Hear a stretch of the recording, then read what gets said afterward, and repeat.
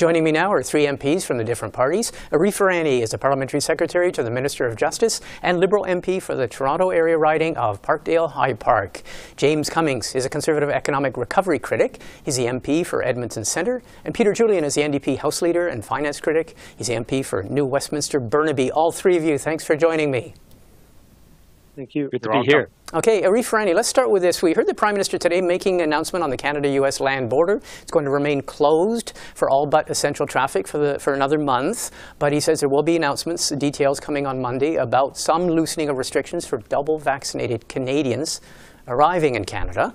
What do you say to Canadians who are saying that it's taking too long to come up with a system of vaccine certification? People getting very impatient.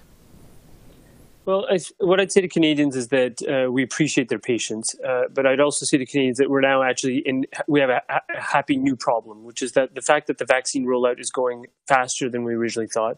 We originally said every Canadian would have access to a double dose by the end of September. It now looks like we will have 70 million vaccines on the ground by the end of July, which is staggering in terms of speeding it up by 2 months. But that obviously builds in a new set of questions, which is simply that once you have a second dose vaccinated population, or the majority of it second dose vaccinated, what does that mean in terms of movement, including movement across the border? But it also encouraged Canadians to think about the global nature of this pandemic. We take a lot of cues from what we're seeing in other parts of the world. We know that there have been some easing of restrictions in Britain, for example, and now because of the Delta variant taking hold in that country, they are retrenching and coming back to a position where they're imposing more strict measures. So we're being cautious because we want this to be the final sort of set of measures. So we're taking a prudent approach with respect to the border. Okay, just briefly, one of the questions at the press conference was that the forecasts appear that Public Health Agency of Canada said that one of the barometers is us arriving at 75% first vaccination, 25% second vaccination, and there'll be a lot of reopening. A lot of people are saying we're going to arrive at that within 2 weeks, and yet there seems to be no plan for widespread double vaccination certification until the fall. How do you respond to that?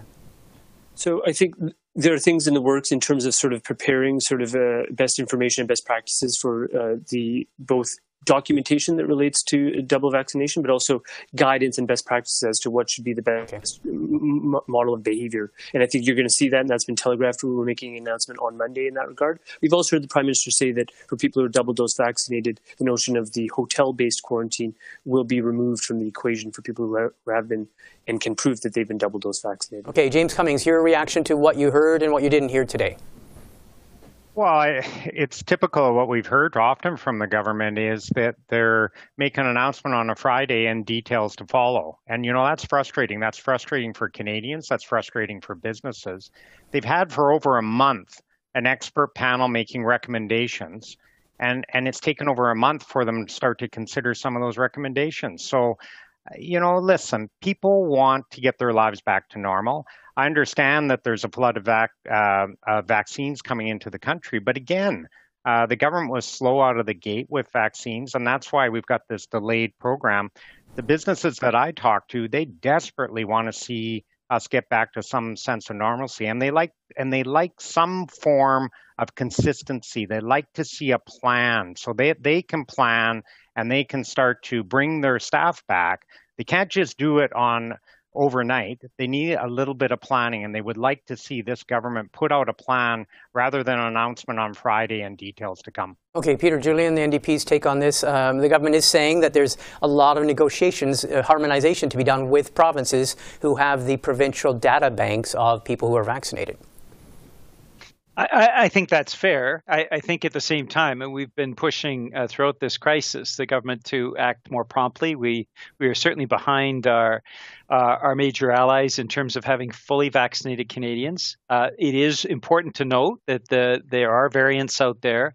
And so I think the prudence is important. I also think that the planning and making sure that the public is aware is equally important. And that's where the government seems to fall short often in terms of actually rolling things out and knowing, letting Canadians know what the next steps are. So I am hopeful that they will provide further detail next week. That's important for a whole range of Canadians and certainly for border communities across the country. Okay, I want to move to another issue which came up. This has been a very busy second last week of this sitting of Parliament, but yesterday on Thursday, the House voted to fine the head of the Public Health Agency of Canada, Dr. Ian Stewart, in contempt of Parliament for not releasing documents to the Commons China Committee, Commons Canada-China Committee, concerning the firing of 2 Chinese scientists who breached security at the Winnipeg National Microbiology Laboratory. Mr. Stewart has been summoned to appear in the House of Commons, before the bar of the House of Commons. Arif Virani, is the Prime Minister going to allow and instruct or encourage Mr. Ian Stewart, head of the Public Health Agency of Canada, to deliver those documents to Parliament? So thank you for the question. And I think what's important for Canadians to understand, particularly those people watching, is that the documents that the opposition have been seeking have been provided to something called NSICOP, the National Security and Intelligence Committee of Parliamentarians. That's made up of members from all different parties who have very high-level security clearance. Those documents have been provided in an unredacted format to those parliamentarians in that sensitive manner, because national security is a sensitive issue. I'm not going to speak on behalf of Mr. Stewart in terms of his actions at this point, but the notion of accountability to a set of parliamentarians has been achieved by a full and transparent disclosure. Okay, I'm going to interrupt you because, Arif Virani, just in the interest of saving time, though, I will cut to the chase. Notwithstanding the National Security and Intelligence Committee, the Speaker of the House of Commons, Anthony Rota, a Liberal MP, has ruled this week that that doesn't suffice, that the House of Commons specifically asked that these documents be given to the Canada-China Special Relations Committee, or Relations Committee, that the National Security and Intelligence Committee does not constitute what was asked for by an order of Parliament. Are you saying that the Prime Minister and the government should instruct Mr. Stewart not to abide by the order of the Speaker and the House of Commons? I'm not purporting to give instructions to Mr. Stewart or to the Public Health Agency of Canada. What I'm indicating is that what I think your viewers need to understand is that this has been turned into a sort of crass and very partisan political game when you have members of the official opposition declaring that they're going to resign from the National Security and Intelligence Committee of Parliamentarians because they simply don't deem that sufficient.